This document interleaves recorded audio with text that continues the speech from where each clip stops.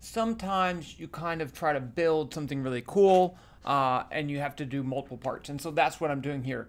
And I've built some of this already. So let me just say what I have. I have here, right here, a moving charge. And this is in Python, so it's not a real moving charge. Okay, we get that. So that's moving charge right there. And then I have a ring right there. And the thing is, I want to calculate the magnetic flux due to this moving charge at that instant for the ring. Okay, so let's switch over to the paper. And the problem is this idea of how do you do a surface integral to calculate the flux when the magnetic field's not constant. That's the problem. I don't know if you can see that already, but that's the problem. So let me switch over to the paper and go over the two big ideas that we need here, and that's the magnetic field due to moving charge and magnetic flux. Okay, so paper right there. Okay, so if I have a moving charge, it could be going this way, QV, and I want to find the magnetic field over here at some other location, R, then I could calculate that magnetic field as QV cross, that's a cross product, R hat, right? R hat is in the same direction as R, it's R over R magnitude. I don't really want to talk about all the details about this equation because I've done that before, okay? And I'll include a link down below for that. But I can do that. I can calculate the magnetic field everywhere that I want at this instant, wherever that is. And if I want to find R over here, I could do that. It'd be different because I have a different R vector, it'd be a different direction, everything would be different. Now, magnetic flux is defined as the surface integral. That's why there's two integrals here. This is over probably 2 dimensions. It doesn't have to be, but we could write it like that, of the flux. And so flux is essentially the amount of magnetic field that passes through that area. But we have a problem here. I mean, normally what we do is the following. I would take, I'd calculate the magnetic flux for some case that's useful for Ampere's law. And in those situations, I'm sorry, not the magnetic flux, the electric flux I would calculate for useful situations. And the same is true for magnetic flux, okay? But I would pick some situation such that the magnetic field and the surface area are perpendicular and constant. Okay, so let's consider that situation. Here is some magnetic field B, and it's constant in space and time. It doesn't really matter. And then here I have some surface area that's tilted, and such that this is, let's call this N hat. That's the orientate, and this is A. If that's the case, I can say the flux is just B dot N hat times the area. And so if this is the angle theta right there, I could even write this as BA cosine theta, right? Because once I take the dot product between B and N hat is a unit vector with the magnitude 1, then I'm done, right? That just becomes B cosine theta, and I multiply it by the area. Not a big deal. Now, but what about over here if I have this ring? And I have a moving charge right there. So I know that I can calculate the direction of the magnetic field using the right-hand rule. There's a positive charge, and that's V. So I'm going to get the magnetic fields coming out of the page. I'll draw this as two big circles. And then over here, as you get further away, the magnitude of the magnetic field decreases. They're always pointing in the same direction in this case. So the problem is, well, how would I calculate the flux? How would I integrate B dot N hat dA over that area? And if you have a mathematical expression for B as a function of displacement, which we do, then technically you can do this just by writing out a surface integral. But it could be super complicated. Imagine even like this charge is up here off the XY plane, and I don't even have the same direction. So it can be really tough. So what we do is, instead of doing this, break this integral into a bunch of smaller areas, and through each of those areas assume that the magnetic, if it's small enough, the magnetic field's constant over that area, and I can calculate the magnetic flux through each one like this. So I can say d delta phi is b dot n hat delta a, where delta a is this size. Okay. So that's what I'm going to do. Now, I've already written about this, a way to do numerical surface integrals. I have 3 ways to do it. Okay, and I'm going to use that same idea to calculate the flux in this situation. And in fact, I might move the charge off the xy plane just to make it more interesting. And the first way is, I'm going to show you the 3 ways, and then I'll do the 3 ways. So the 3 ways are, number 1, break this into a bunch of squares like that, right? And each one of those squares I can do. The next is to break this into wedges using polar coordinates. That's a terrible wedge. Okay, well, you get the idea. And then the third way is to break this into a bunch of random circles that completely cover the whole thing. Okay, so this is Cartesian coordinates, polar coordinates, and then this will be a Monte Carlo calculation. So I'd like to do all 3 of those in this case. Let's see if we can get started. So let's start with the Cartesian system. How do we break this into squares?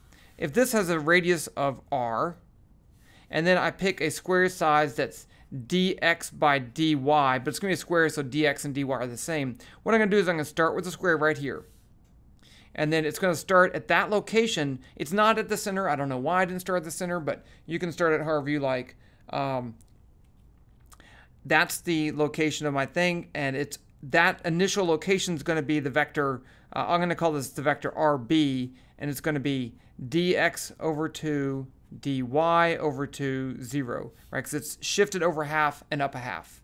Now the next square I'm going to put over here is just going to be a distance dx to the side. And I'm going to keep doing that until this vector RB is greater, as long as RB magnitude is less than or equal to the radius of the circle. Then I can keep doing that. I can keep adding those up and I get all the way over here. Then I need to start it again and do it right here on the negative side, going that way. And then I need to do this thing, this whole row. I need to do the same thing, but start right here and move up, go over, move up, go over, and keep doing that again until I get to r is greater than the radius of the circle. And then I need to repeat the whole thing for the bottom. Okay, so it's kind of difficult to, squares are easy to deal with, right? But the limits aren't as trivial, but it's not so bad. Okay, so I already wrote the code for this, so I'm going to redo it. But I am going to look over at what I wrote because I don't want to take forever. The link for that will be down below. So I already have a ring here. I have my charge. I want to break this ring into pieces. That's my goal here. Okay, so let's do that. So the first thing I need to do is to pick a size for dx. So I'm going to say dx equals, so my circle has a radius of 0.05, so 5 centimeters. I want 10 squares across the side. So I'm going to say 2 times r divided by 10. That's going to be 10, the diameter divided by 10. That's how big that is. Okay. So now the first thing, I'm just going to add up squares across. I'm going to start with the initial position. I'm going to call that RB. It's going to be vector dx over 2, dx over 2, right? Because they're dx and dy are the same, 0. Well, I don't want to have I guess you could, but I have square boxes. Now I'm going to say while that value, the magnitude of that vector RB, is less than or equal to the radius of the circle, then do the following. And the first step, oh, I need one more thing. What I'm going to do is I'm not just going to make squares. I'm going to make all these squares to fill up the circle. I'm going to add them to a list of squares.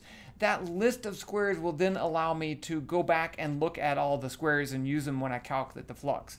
So let's make an empty list. Areas equals areas. No, it equals this, just an empty list. Now the first thing I'm going to do is add my RB, my square at that location, to my areas list. So I'm going to say areas equals areas plus a box. A box is a built-in function in Python. I need a position. The position is just going to be RB. I need a size. Size is going to be the vector dx 0. Oh, and say 0. Let's say 0.0001. I don't know. The thickness of it doesn't really matter. And then do I need? That's it. I could make it a color. I could do this other stuff and things like that. So I've placed my box into my areas list. Now I need to move over one to the right. So I can say RB equals RB. That's my location of the center of my box, plus a dx. So plus vector dx 0, 0, right? I'm moving in the x direction. That should do it. Let's just see if it does indeed work. And there you go. There's my boxes. You can't see that they're boxes because there's no space in between them. I could put this 0.95 times just to make them a little bit smaller. I guess I'll do that. Let's do that. And then let's do this. Let's do this and add an attribute to my box. Right? I never gave the box a name. I don't really care. It's part of that areas list. So I'm going to say dA equals dx squared. So this will allow me to go back. I can leave that 0.95 in there, and if I want to reference the area of that piece, I can just say dot dA. Okay, I guess I'll show you that. Let me show you how that works. Print areas. Let's print the third one, the second one, the third one. Areas 2. That's I'm going to reference that one.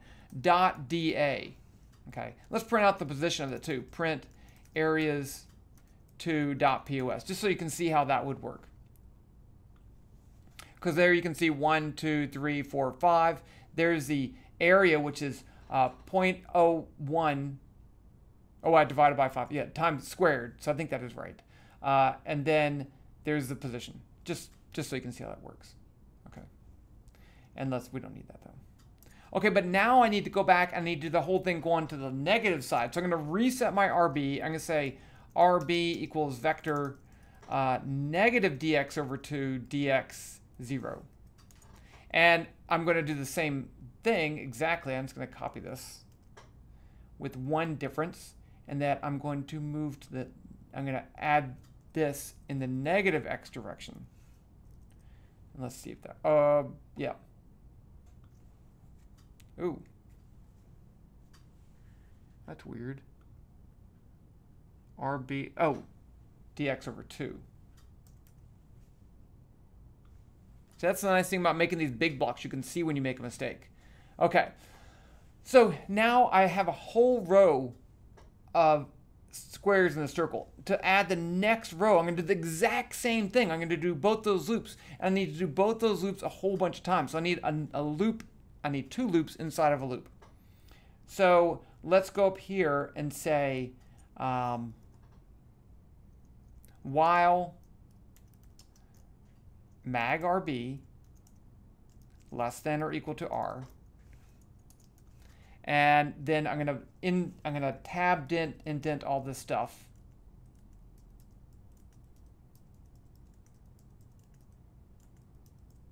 Okay, now I need to,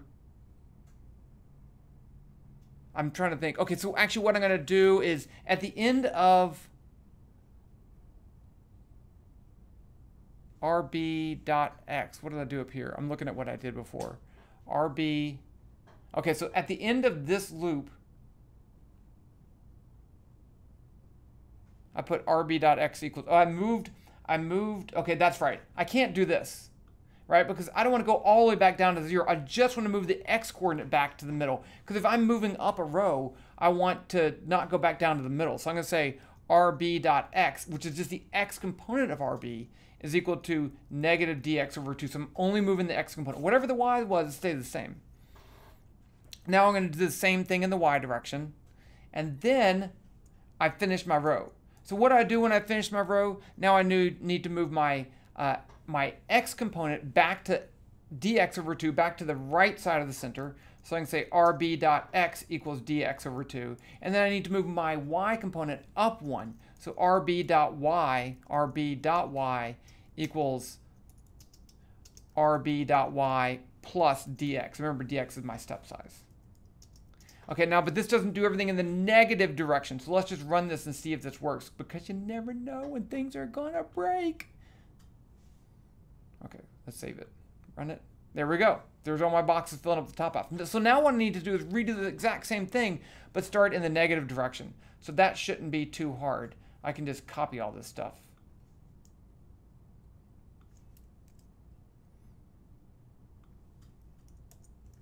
Okay, but now I'm going to, let's see.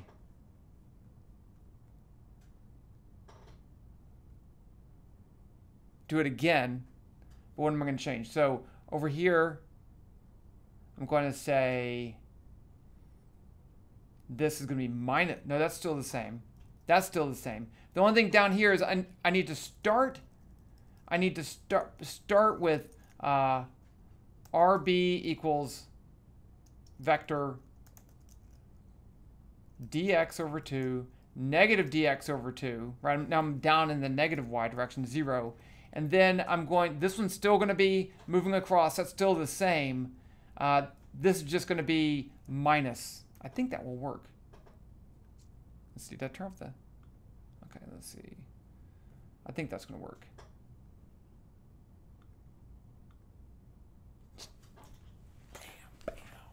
I got it. Okay. And you'll notice it doesn't fit perfectly, right? Because but it's actually pretty good. Let's just see how many squares are in there. So what I can do down here now, remember those are all in a list called areas. So I can go over here and say, let's just say print length of areas. And that will tell how many items are in that list. 80. Okay. Now, what would happen if I want to have more squares, more cowbell, as you would say? So what if I say this is dx equals 2r over 20? So twice as many across, which means twice as many both ways. And now I run it. See, actually, look, that fits in there really nicely. That just looks, that's art. That's art. Look at that. It's like graph paper in a circle. I don't know. I'm just kind of amazed that it even works, to tell you the truth. 316, so you see you have a lot more. Let's leave it like that. Okay, so but now we have our list. I'm actually going to add in something else in here, which I should have done before. I have that DA attribute. I'm going to go ahead and add in an in-hat attribute for every one. Now they're all the same, okay? But it's possible that they might be different in some situations. So I'm going to go over here and say I'm going to call this property in-hat, and it's going to be in-hat is going to be in the z direction. Let's call this the z direction. This is z direction. So in-hat is going to be vector 0, 0, 1. I'm going to put that in every element so I can call that. So let's see. Put that there. Put it there. I need a comma. You know, I'd like to point out that there are better ways of doing this. But the best way is the way that you understand, right? So if I have to have these loops in a weird way without it not being elegant, don't ever be afraid to be unelegant. You want to do it the way that makes sense to you, okay? There's a balance between how much tedious work I have to do and how much planning I have to do, right? Maybe if it's too tedious, I want to think about it and try to make it a little bit more elegant, but that's always that area you're trying to find where you should be. I think this way is fine for me. I'm happy with it. Okay. So, but now I do have that area list. Now what I can do, I want to create a function that calculates the magnetic field at any location to do that thing. Okay. So let's go up here and do that. I mean, I'm going to, let's just do this. I guess I could put it anywhere, but let's put def b. I know that's boring and that's not necessarily good. So really, what do I need? What functions do I want to pass into there? You could use a global function for the charge that's already there. That's what I feel like I want to do, but I don't want to set a bad example for the young kids out there. So let's give it a charge q, which is a object, and a velocity v. Yeah, that's good. And a radius r.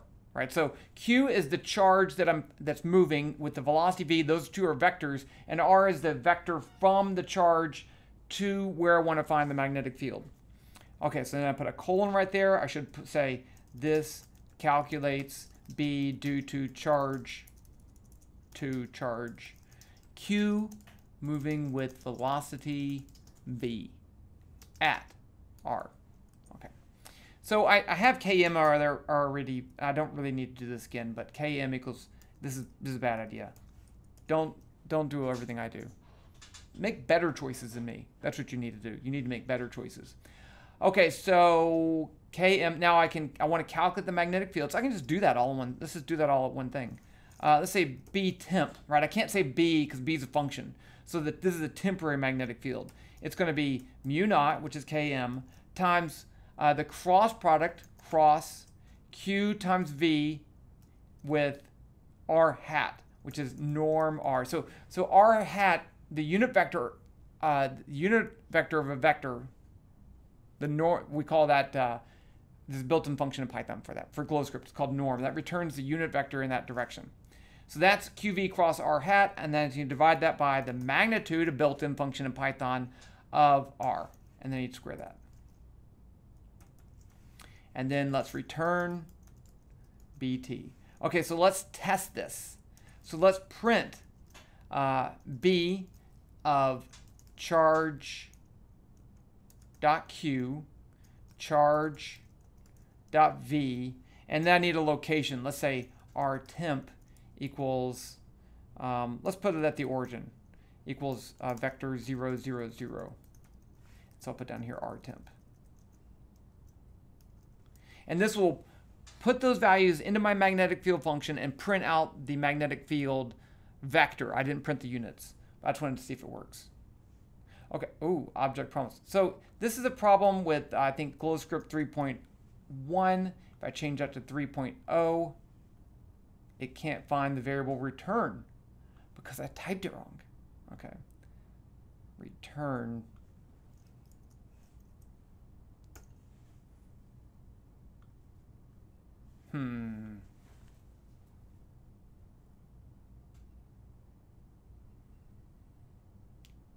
Cross, why does it return? Let's try that. 3.1. 3 point, so NaN is not a number. Norm R, oh, R temp is a vector 0, 0, 0. Oh, that's R, okay. I'm trying to calculate the magnetic field. That's the vector from the charge to the location. So I put R of 0, and you can't calculate because you're divided by infinite number. So let's just put this at the origin would be the vector actually negative. So the charge is at 0, at 0.01, so it would be negative 0.01, no 0.1. Right. So that's that way. Okay, so there's my magnetic field in the positive Z direction, which is what I said, right? That's coming out of the page. I think it is indeed working. Let's just put another value in here to make sure it works. Let's say 0.1, 0.1. Okay, still in the Z direction. That's what we'd expect. Okay, I'm pretty happy. Okay, so that function seems to be working. I can delete this. So now we want to calculate the flux. All this stuff just made that areas list. Once I have the areas list, I can go ahead and calculate my flux. So let's say this, flux equals 0. So what I'm going to do is to go through each element in my circle, and I'm going to take calculate the magnetic field at that location, use that to find the flux for that piece, and then add it to the total flux. Easy. Okay. It's not easy. That was wrong. I shouldn't have even said that. This was insulting. It's not easy. Okay. It's fun. Challenging. Okay, so watch this. For, let's call it A in, let's call it D. I can't call it DA. Let's call it this A. A in, let's call it area. Area in areas. So I could do something like, you know, print, area.pos. This is going to be a mess, right? But it's going to go through each element in there and print out the area. Just I'm showing you with these for loops how they work. So you see, I get a ton of stuff. So printed out the position of each one of those, which I didn't want to do. But I'm just showing you that I could. Okay. So what I want to do is to calculate deflux. So let's say deflux is going to be equal to B dot in hat times dA. That's all I need to do. So I'm going to say B I need to give it my values, right? So it's going to be, oh, I need to calculate R first. Okay, so let's say R temp equals the location of the square minus the location of the charge. So this is going to be area.pos minus charge.pos. Right, that's that vector from the charge to that in particular piece of area. Now I can calculate my magnetic field. It's going to be B. I'd had QVR. So it's going to be charge.Q, charge.V, R temp. And that would just return the magnetic field at that location. So what I need to do is do B.n hat. So I'm going to say the dot product is built into Python. No surprise there. So dot of all of that, that's my one vector. My other vector is going to be area.n hat. See how that works? I've already put that in hat in there. I could just do the vector 1, 0, 0, but I didn't want to do that. Okay. And then I need to multiply that. It's b.n hat times dA. So multiply that times area.dA. See, I had the area in there also. So that's it. That's dflux. Then I can say flux equals flux plus dflux. Then I can go down here, print bflux equals flux. And that's in Tesla meter squared. Yeah. Of course, I don't know that this is going to work, so let's just hope that it does. Okay, so is that right? I'm going to assume that is right. Well, let's do one thing. Let's make the square size smaller and see if we get a similar answer. But that number is important, right? Because I'm going to do this a different way. Actually, I'm not. I said I was going to do that a different way. I'm going to describe the other. I'm not going to do it a different way. So I am going to see if this is a legitimate answer. So if this is a legitimate answer, then if I can do something, right? I could do something like move the charge really far away. Let's move the charge further away, and the flux should decrease. So so that's 1.75 times 10 to the negative 8. Remember that number. Okay. Now let's move the charge to twice as far away. And run it again. And now I'll get 4 times 10 to the negative 9th. So it did decrease. I'm happy with that. That seems to make sense. What if I put, what if I put the charge inside the thing? I think that'd be a bad idea, because I'd get, if I had the charge on a square, I could get an R temporary value of 0, and that would be bad. So I don't want to do that. There's a way you could fix that, but I would just go through and say, if R is less than some number, then just don't calculate the flux. But we can treat that situation later. Let's put this back to 0.1. Let's make the square size bigger. So let's make it back to 10 and see what happens. Okay. So I get about the same thing, 1.7 times 10 to the negative 8. That's promising. Let's put this at even smaller. Okay, see, so I think that's pretty good. That's a good sign. Let's do something else. Let's put this at 20. Let's put this at 10. I'm going to show you something cool. Let's say this. If dflux greater than 0, area.color equals color.red, area.opacity. Oh, this one's tough. Okay, let's leave that off. If dflux less than 0, area.color equals color.blue. So this is going to make the parts that have a positive flux red, the parts that have a negative flux blue. I think that'll work. and just one.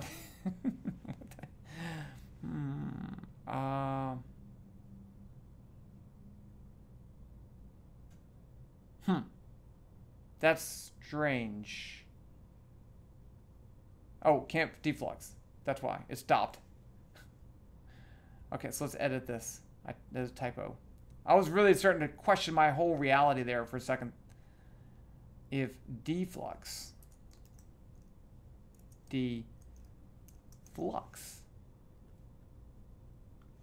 Okay, they're all red. Okay, let's do this. Watch this. Print areas 0. No. I could add an element there called flux. That'd be fun. Watch this. Area.flux with a lowercase f. Let's call it phi for flux. Equals deflux. Now every area, I've added an element to each one, and the value is the flux. I need that number for each one because I want to print, let's print areas, I don't know, 10, I just picked one, dot phi. That's going to be the flux for that one particular area. I think this will work. Okay, so I get 10 to the negative, 2 times 10 to the negative 10th. I need that because I want to set the opacity. So if it's highest flux, the highest flux is going to be 1. The lowest flux is going to be 0. Okay, so 0 flux will be 0. So this is the highest flux. Let's say this is around the highest flux. Okay, so if I divide the flux by this value, I'd get 1 around there. So up here, I can go area dot opacity equals, okay, let's go up here, flux max equals 2 times, what did I say that was? Was it 2 times 10 to the negative 8th? I already forgot.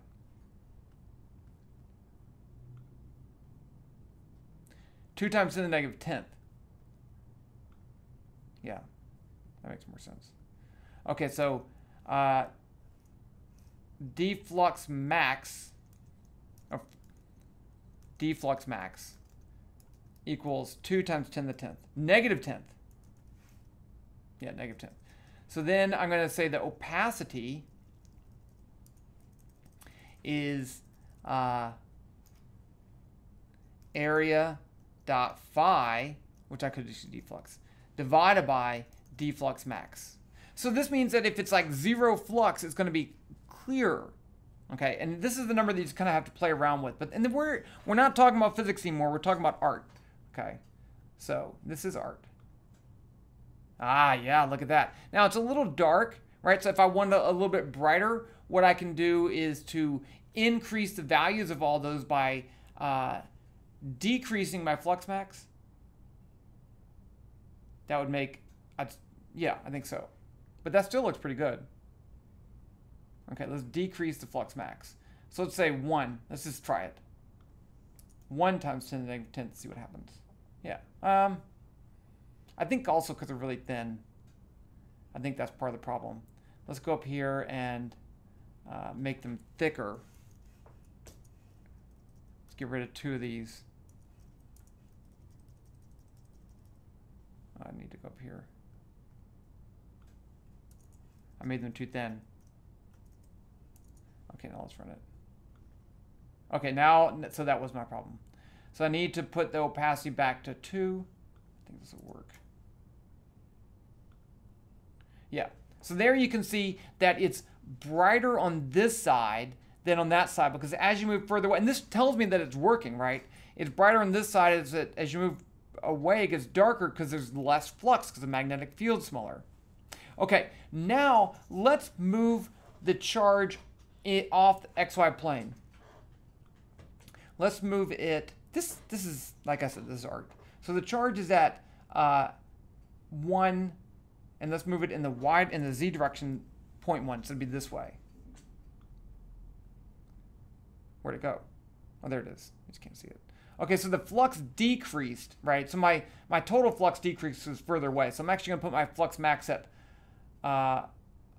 here's my flux max, 10 to the negative 11th. So let's go back over here, 7 times 10 to the negative 11th. Let's put this at 5 times 10 to the negative 11th. That's too high.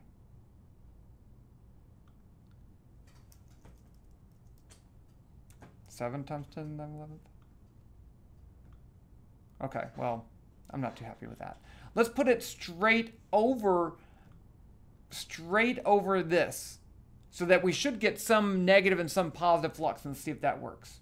So I'm going to put this at, the charge is at x equals 0, y equals, z equals 0.1, right? So it's directly in front of it. Okay, all the blues are so dark. I guess, why is that? It looks kind of cool. Something weird happened. Blue, opacity. What was my max flux? Let's try changing that. The max flux is 9. I'm dividing by a negative number. That's why.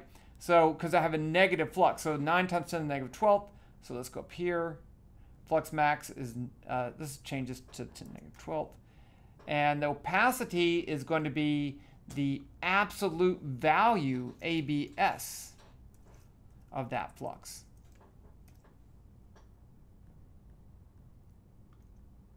Check that out. Okay, now it's too big. Is this not fun? This is fun.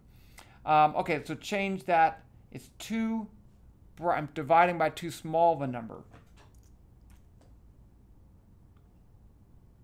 Well, okay, that doesn't look great. But, okay, so the next, let's talk about homework. So I'm going to stop right here. The homework that you need to do. 1, can you make this so that the charge is moving and the flux is changing? That'd be pretty cool, huh? Number 2, look at my Medium post and see if you can do this with the Monte Carlo. I'm going to do the Monte Carlo method anyway. I'm going to do that in another video. Can you do this with the Monte Carlo method, and does it work with the Monte Carlo method? You could do it with the polar coordinate method too, which I didn't really like as much. I like this way better. What about another charge? What if you did like a line of charge? This was a physics problem a while ago, right? It was a line of current that the current's changing, and you're calculating the flux over here and the changing flux. Because remember, the changing flux tells you something about the induced EMF around that thing. So that's why we're doing this. Plus, it's just cool. I don't like it. So I think there might be something wrong with this final one, but it looks like it's working fairly well. So, okay. I'm going to give you the code. I'm going to give you the link to my Medium article. I'm going to give you a link to a thing about the magnetic field versus electric field due to charges. And if you need something else, if there's and the code, I said the code. If there's something else that you need, just let me know, because you know I'm here for you. I'm going to make more stuff because I have a good time. And thank you for spending this time with me. And we'll do some more physics later. That means talk to you later.